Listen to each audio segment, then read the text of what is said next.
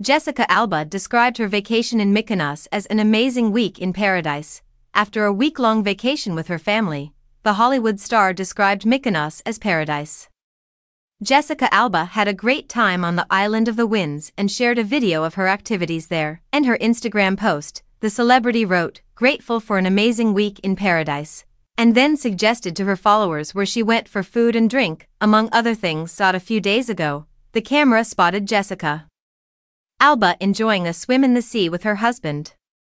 In some of the photos that have been released, she can be seen sunbathing and wearing a black bikini, while in others, she is standing in the sea. The many restaurants she recommended included everything from beachside bars with entertainment, like one spot called Scorpios, and more upscale fine dining spots such as Noma. For the family of five's accommodations, Alba wrote that she rented a luxury villa, and gave a shout-out to two of her concierges who helped plan the entire trip. Not only was the house stunning, but Zach and Anna were absolutely incredible. They went above and beyond, making sure that each day was planned perfectly. "We went to all of the best places, ate the yummiest food and truly had an amazing week," she wrote, addressing the concierges.